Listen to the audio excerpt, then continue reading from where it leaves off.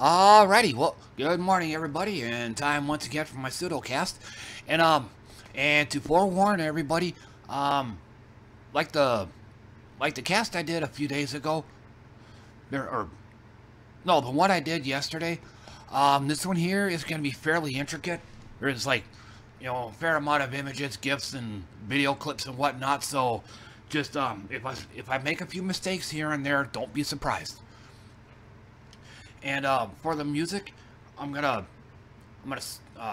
switch it up a little bit. I'm kind of getting tired of the dungeon synth and the ambient type music that I was playing.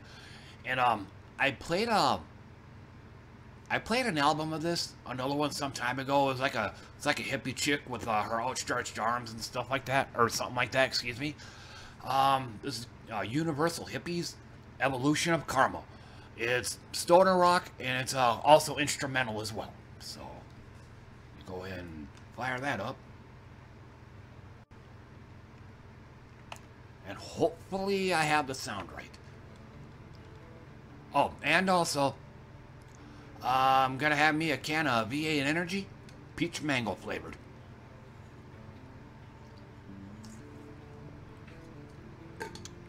And I'll go ahead and get this out of the way. I just had a vision of this moment.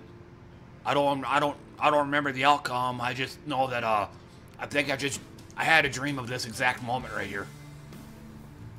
Me saying peach mango and all that, so just for what it's worth. Okay, just to let everybody know, I just had to chop off about 10 minutes out of this video. At the time I was making the video footage for it, or it was gameplay footage. The OBS was showing, despite the fact that the OBS, it was actually showing that the sound was there. I wasn't hearing it in my headphones at all. Like I wasn't getting any sound whatsoever. During the playback of this video, come to find out later that the sound works just fine. So all the gameplay sound effects was interfering with the actual background music, and just made a real mess. So I had to completely gut out this video. I had to take out the 10 minutes worth of video. So I just thought I'd go ahead and let people know that. Okay, so this morning, one of the YouTube channels I watched, the Leaderboard, they just came out with a video. I think it was either yesterday or sometime last night, about Nintendo. And Emperor Lemon also made a video about Nintendo as well. Short answer, yeah, they are a bunch of assholes. Oh my god. But basically, the gist for those that don't know, Nintendo are super militantly against anybody making any kind of copy of their work. Fan games, mods, just mods, tournaments like the Smash Brothers tournaments. Nintendo will always try to put the kibosh on those ASAP. So I mean, God, what a bunch of douchebags, I mean, I kind of thought about. It kind of occurred to me. They're kind of like the fucking strippers. They're kind of like strippers, or those smoking hot babes, that kind of thing. Like, I ain't saying she's a gold digger, but she ain't messing with no broke niggas. That strikes me as Nintendo right there.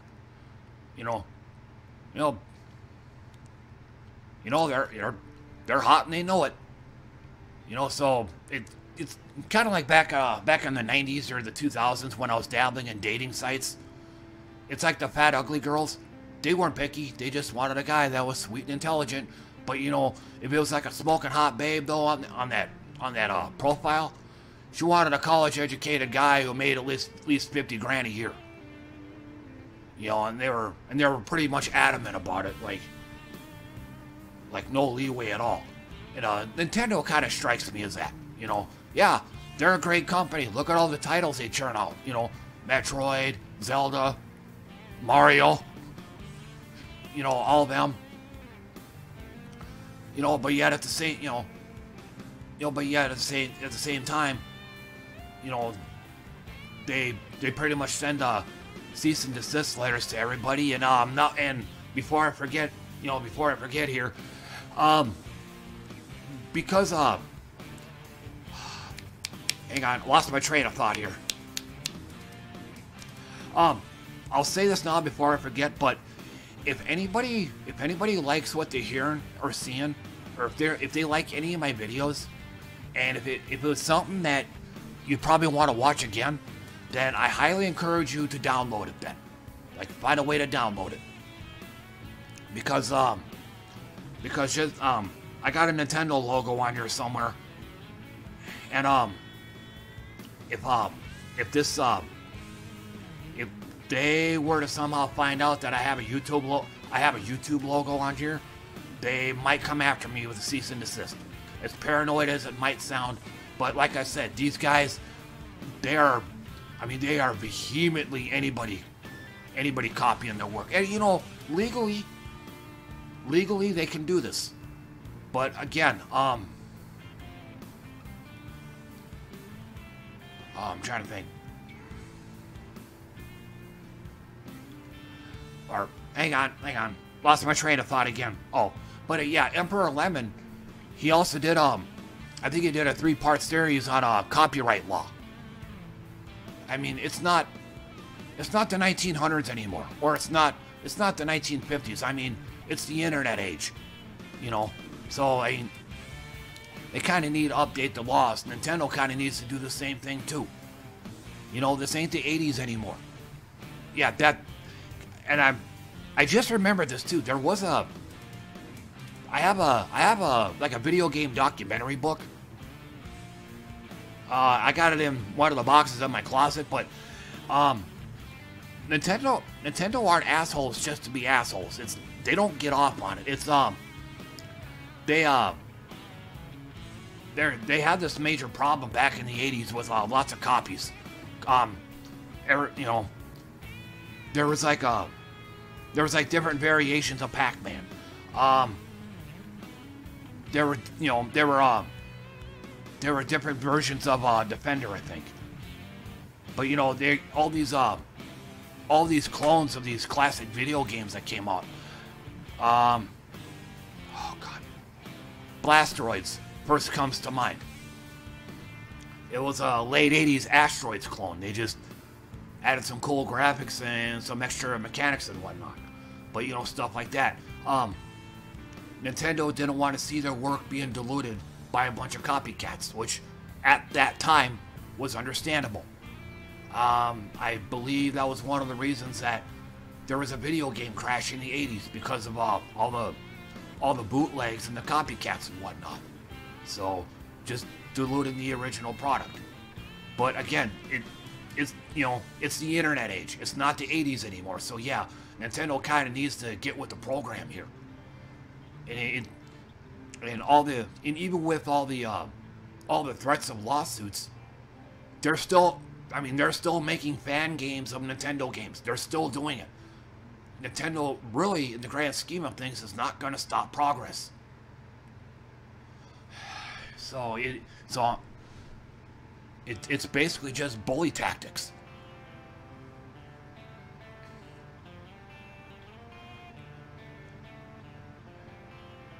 But you know, I know I'm not Nintendo, and if I was to ever make a game of my own, you know, and if somebody wanted to copy my work, I take it as a huge compliment. You know, I mean, but on the other hand too, I mean, my game, if I was to ever make a game, it ain't gonna be near the quality of a Nintendo game. I mean, you know, cause I mean, it'd be the first ever video game that I had ever made, so it's probably gonna be pretty ass. You know, so if somebody wanted to make a fan version of my game, again, I take it as a huge compliment. You know, I wouldn't sit here and threaten the guy with litigation. You know, I wouldn't want to sue the guy, and as kind of part and parcel to that, it's also one of the reasons why all of my creative content is Creative Commons. It's free to use. You know, you want to use it, go for it. Just all I ask is you mention where you got it from. You know, you got it from me, the original guy, not from somebody else who made a compilation video of a bunch of, you know, stuff like that.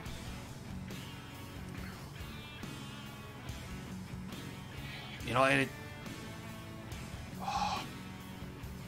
there was a movie I watched long time ago. I think it was called The Zeitgeist. The gist of it is what was it? Memes are the future, or something along those lines. I only watched it once, but yeah, it was pretty eye opening. It's just this is the future. Memes, you know, this is the future. The internet, you know. I'm trying to come up with a different word other than meme, but yeah, it's the meme age. So, hang on, throat's kind of hoarse right now.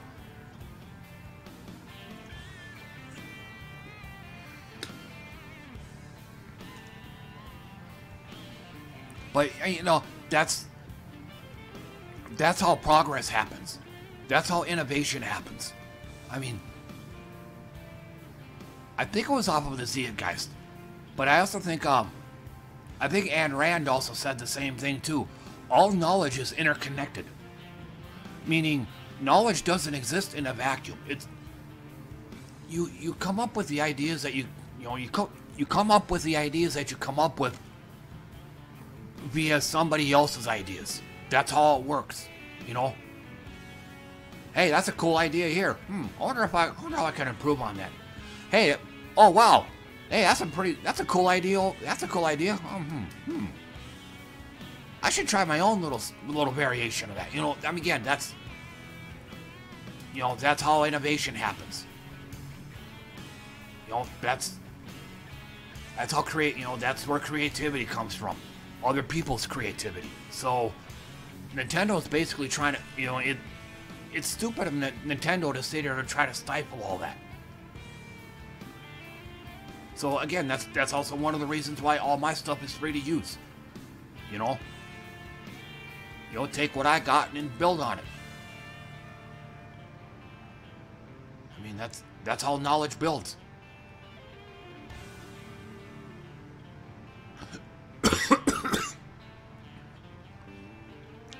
In fact, I think I posted this on my stream yesterday too. What was it? The mind is like a parachute. It doesn't work when it's not open. Frank Zappa said that. Now, another one. Without deviation from the norm, progress is not possible. Frank Zappa said that one too.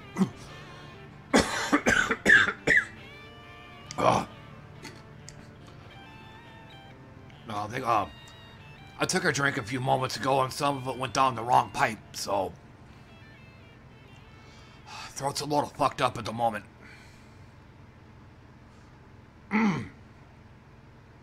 Okay, but enough on that, so I'll just go ahead and move along.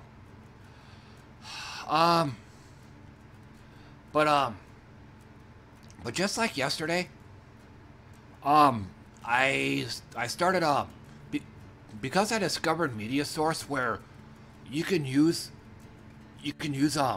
video footage from your computer. I started toying with that some more, and the early video clips that you saw, like with the microtransaction stuff, the gameplay stuff, and the whoops, wrong one, and the Dorfromantic video footage. All of these were made with my Windows Movie Maker. I just went ahead and I recorded probably about a half an hour of me playing Gems of War and Dwarf Romantic, and then just I made like 3 30-second segments that total to about a minute and a half. So,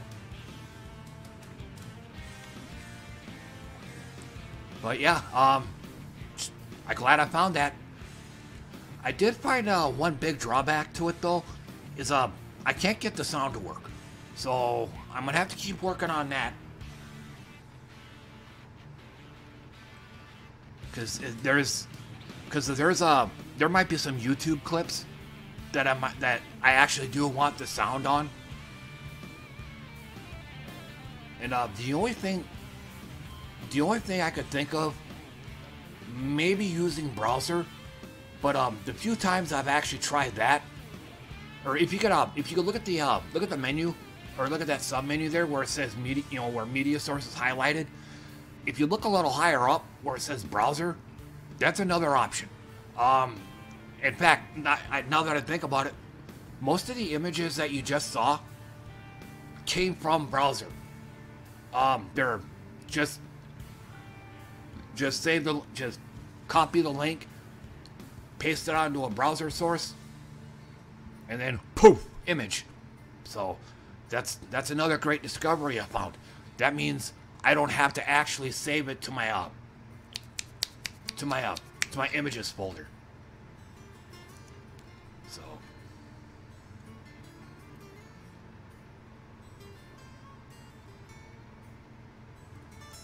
and I kind of need to do something here real quick.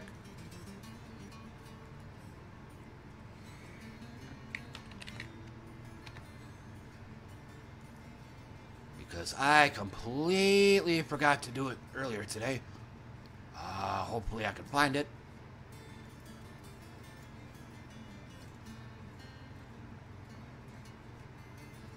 Hopefully.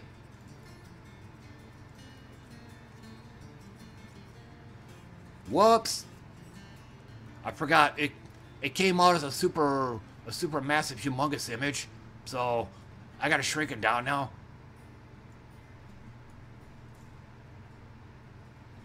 Yeah, I forgot to add this last night, or I forgot to add this at the start of the video, but damn, still too big. Sorry about this, folks, but this is the behind-the-scenes portion of this video, so. But yeah. Yay! That's 2 days in a row now. I had internet after midnight, so.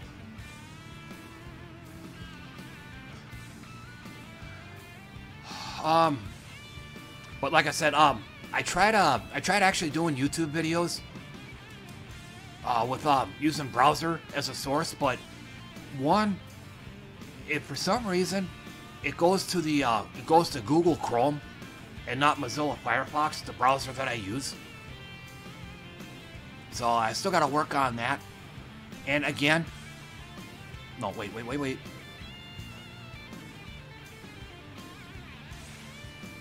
I'm trying to think.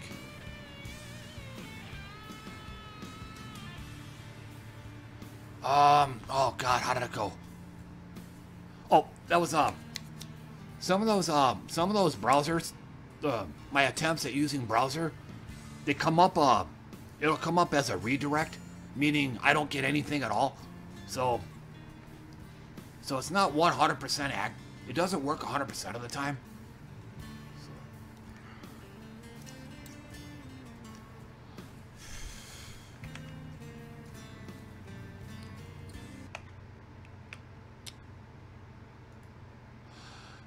Alrighty, but I'm just gonna go ahead and call it good here.